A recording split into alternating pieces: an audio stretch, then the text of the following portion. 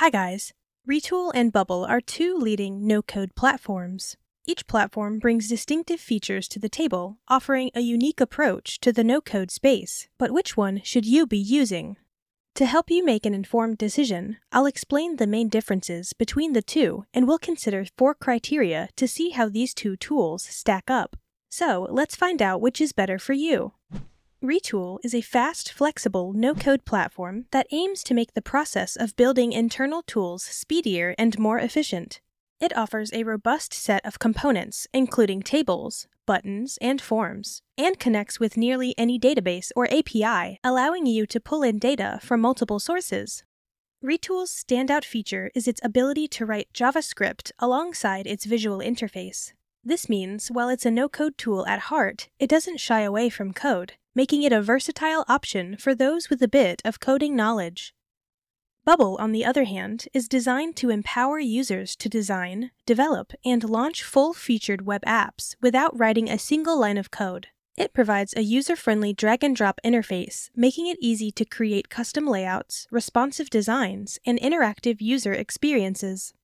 Bubble's strength lies in its flexibility. It allows users to create anything from simple landing pages to complex multi-user SaaS platforms. Its visual programming interface makes it particularly appealing to beginners or those without a technical background. When it comes to ease of use, both platforms have their strengths. Retool's interface is clean and intuitive with a straightforward drag-and-drop design. However, the ability to write JavaScript might make it more appealing to those with some coding experience. Bubble's visual programming interface is beginner-friendly and does not require any prior coding knowledge. It offers a range of tutorials and guides, making it easy for users to get started.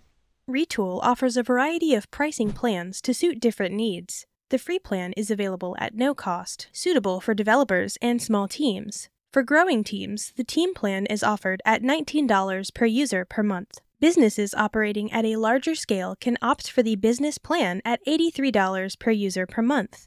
Lastly, for organizations with advanced needs, the enterprise plan is available with the price provided on request.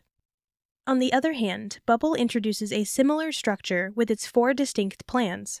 The free plan incurs no monthly costs. The starter plan is attainable at $29 per month, offering more capabilities than the free plan. For small businesses, the growth plan at $119 per month could be a suitable choice. The last plan is the team plan, priced at $349 per month, designed specifically for larger projects or teams.